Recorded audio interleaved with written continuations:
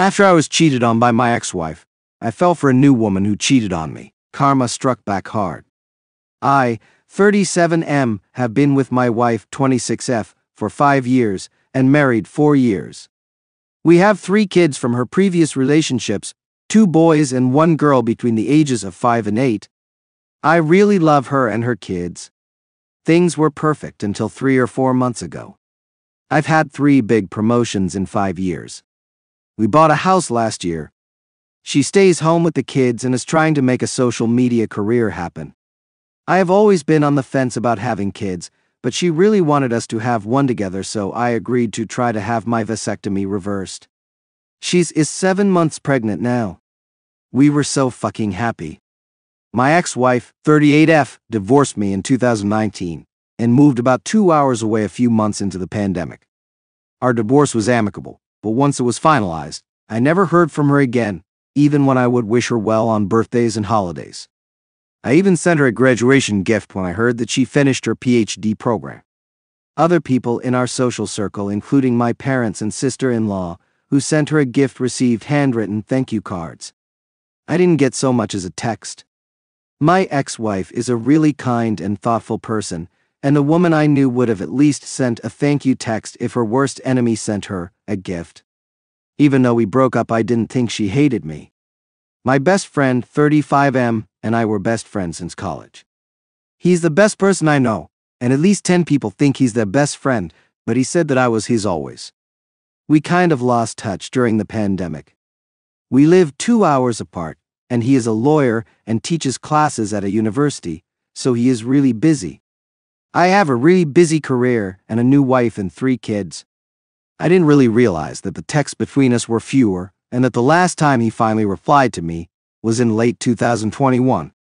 He also falls off the face of the earth when he gets with a new girl, and then when things cool off, we all hear from him more.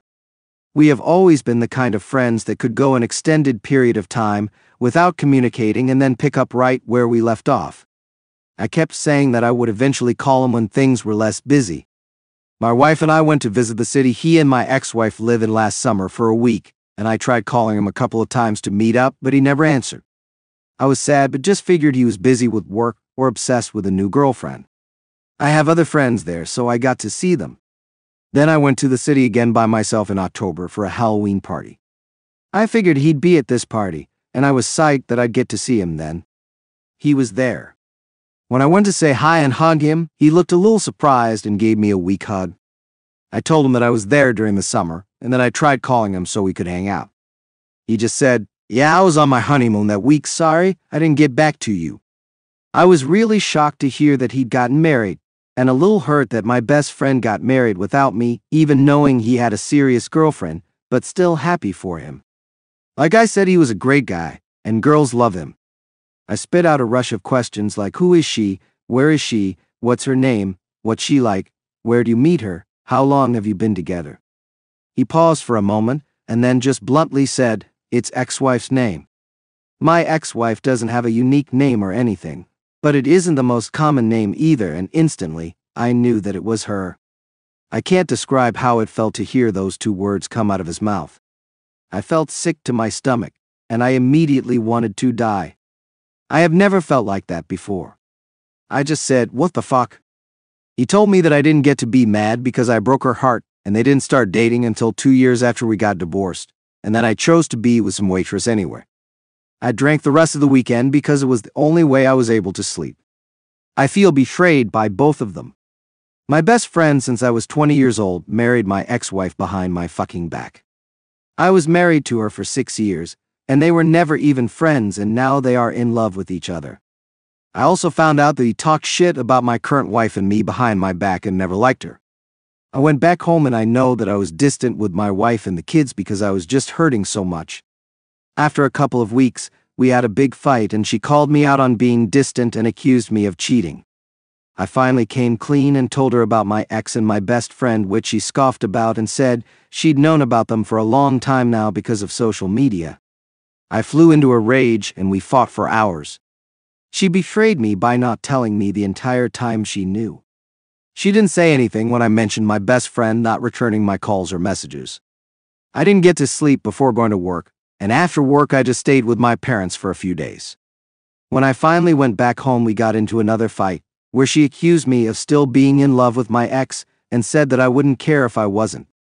I called her stupid and said that she wouldn't understand because she doesn't have any friends. I wouldn't care if my ex-wife got married to anyone else if it wasn't my best friend. I don't see what is so hard to understand about that. We made up eventually, but I feel sick to my stomach every day, and things aren't the same in our relationship. I love my wife, but I've come to realize it's not the same way I loved my ex-wife. My wife doesn't love me the same way my ex-wife did either. I've started to regret the things that led to our divorce, because we were really happy, until the moment she left me. I don't even have my best friend to call, because he's too busy fucking my ex-wife to care about me anymore.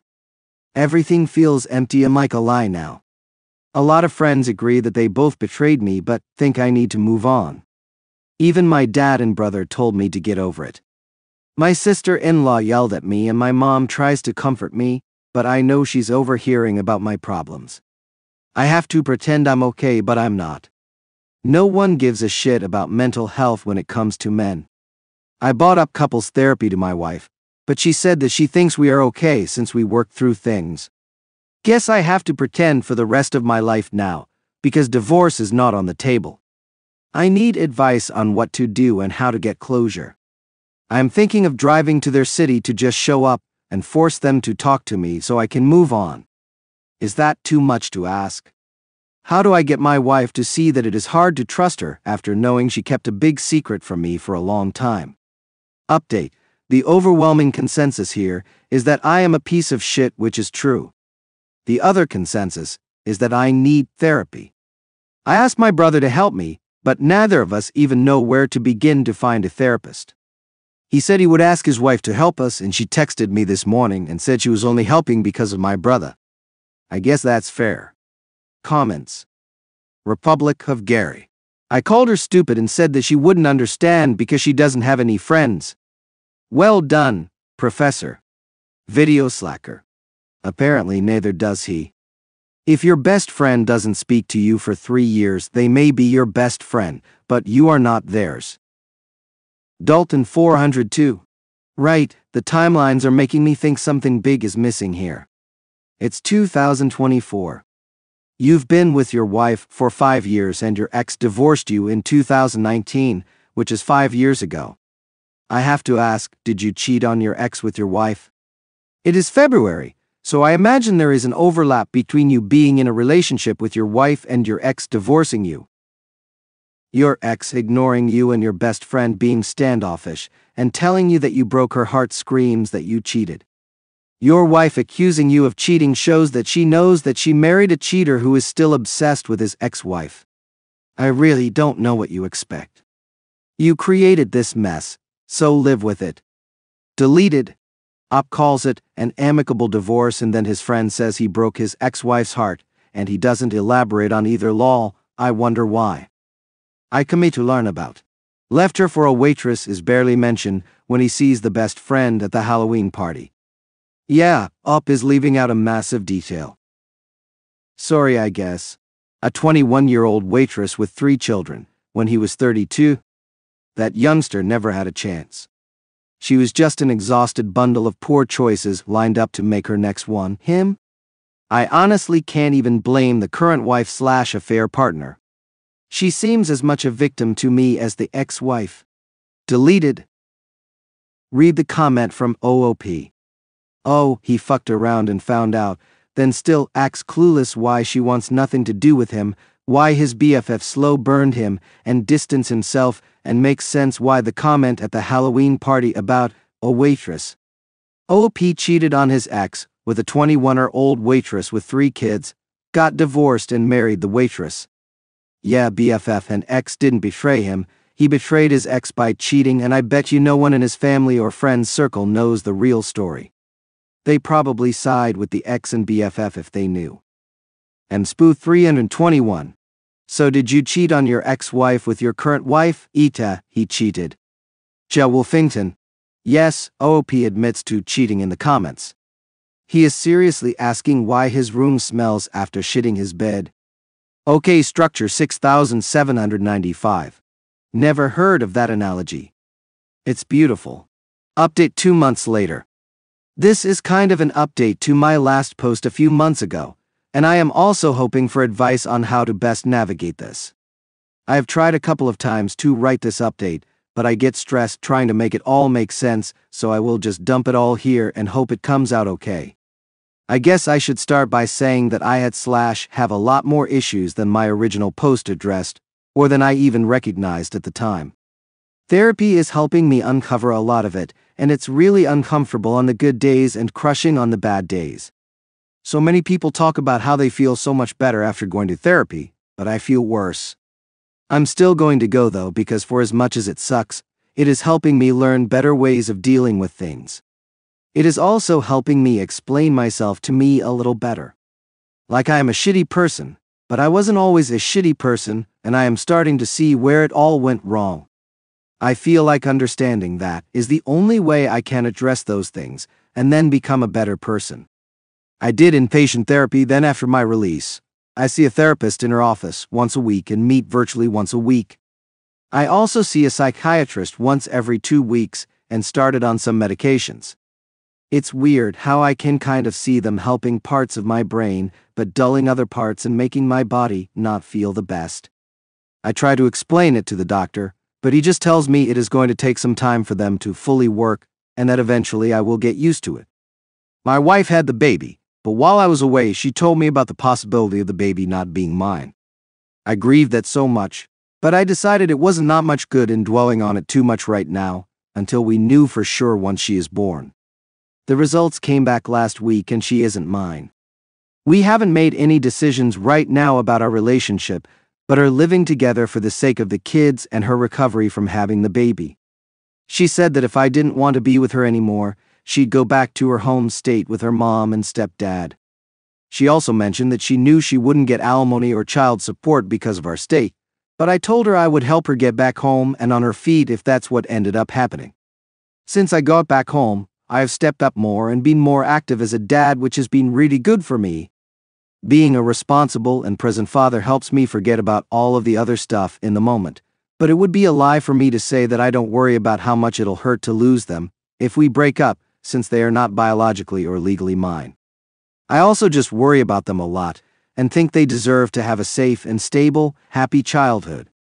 I'm really sad that the baby isn't mine. I wanted her to be mine more than anything in the world. But I find it really hard to be angry with my wife for some reason. I cheated on my first wife with her, so it's kind of karma in a way. And what could I really expect when our relationship started the way that it did? Plus, there's this other part of me that understands that she is a deeply damaged person like me. I don't really want to go into a lot of details, but we both lived through some similar shit happening to us when we were kids that bonded us. Neither of us really dealt with it, but I thought that I was okay because I grew up privileged and she didn't, so I always had more opportunities than she did. I also thought that since I didn't think about it as much, I was okay. She thought about it all the time, and she wasn't okay. My ex-wife is an amazing woman, and she deserves to be happy. I sent her an email, and just kind of poured my heart out about how sorry I am for hurting her. I would rip my heart out to give to her, if it helped her heal from the heartbreak I caused her.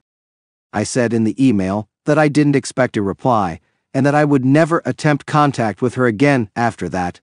She got in contact with my brother a few times to check on me, and she's called me twice, and we talked for a few hours about everything. She's really happy, and she's doing well.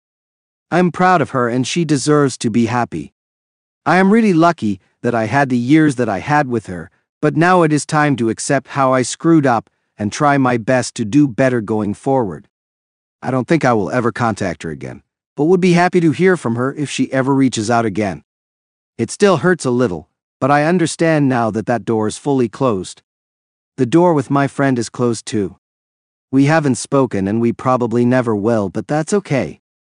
I found out from other friends that he was always in love with my ex-wife, and that he was the person who convinced her to move to where they live now, after our divorce. I think knowing helps because the story I created in my head was far worse. I also understand now why no one wanted to tell me. My brother and I got so close again, which his wife isn't the happiest about. I'm not sure where I would be right now if it wasn't for him. We invited them over during the weekend, and at one point, she and I were in a room alone for a few minutes, and I told her that I was sorry, and she just hugged me and told me that I was stupid, but that she knows I am trying. I also have two really good friends who have been there for me through everything, even though they have been clear from the very beginning that they have not agreed with my actions. All of them are more than I deserve. My relationship with my parents isn't in the best place right now. They're both really mad at me because my brother confronted them about what I told him related to the thing that happened when I was a kid. They feel like his is blaming them, and that they did the best they could for me. I think that they are really embarrassed too. I get it, and I don't really blame them. I don't think they knew what to do. But I am not going to apologize to them either, so until I do, they don't really want to be around me. I'm not sure that this is the update that anyone wanted to read, but it's all I've got. My life is still very much in limbo, maybe even shambles. But I am doing my best to fix it, and to fix some of the hurts I have caused others. I would recommend therapy as much as everyone recommended it to me, but I would caution to add that it requires a lot of honesty to work, and that sometimes that kind of honesty reopens old wounds. But those wounds are dirty and infected, so you've got to clean them up and treat them to get better, which is going to hurt, but I am not sure there is any other way. How do I make the best decision for the kids and for myself? Should I try to work things out with my wife, or would it be the best to make a clean break? Comments.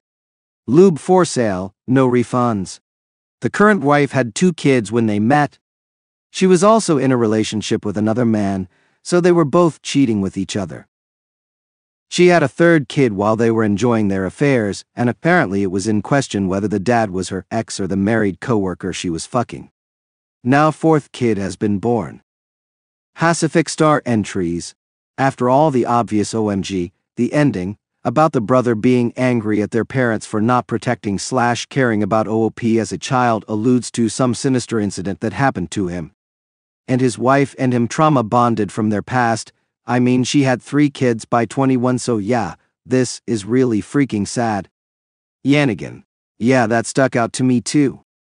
I'm not absolving the guy of anything, but this is a tale of 2 very damaged people. I'm not surprised it ended up the way it did. Chuckums. What did they say? Hurt people hurt people. OP is definitely responsible for their choices, but it's sad to watch them realize where they are and the path that led them there. Princess Alice. I agree. As much as the cheating disgusts me and he's getting his karma for stepping out on his marriage there, all I felt was sadness for everyone involved here. The 21-year-old with 3 kids to 3 dads born within 3 years, OOP who's clearly repressed feelings regarding his own childhood trauma, like about you, but I'm getting CSA from it, and potentially dealing with resurfaced memories, the ex-wife for being cheated on, the brother for finding out what his brother had gone through when they were kids. Actually, scratch that, the best friend and OOP's parents are just shit. No sadness for them, only side-eye. Sweet tweet Rose. Yep. Same with the wife. He says he comes from money, but the wife didn't, so she had to have the babies and his parents were able to pay to fix the problem. Without knowing anything, I'm thinking an older adult in both cases. Princess Alice. See, the oldest is 8, so I'm thinking the kids weren't a result of the assault, but a result of the trauma from the assault. I took it to mean that he had a comfortable life with no other hardships compared to the wife who had additional poverty to contend with. It wasn't that his parents paid to fix it, he just thought because he didn't grow up poor that his trauma didn't matter as much. It smacks of why are you whinging? There are kids dying in the world cause they haven't got food, etc. Night tonight. For a long time, I wondered why I wasn't happy. My folks did too. They fed and clothed me, and none of them were violent alcoholics. Why couldn't I be happy?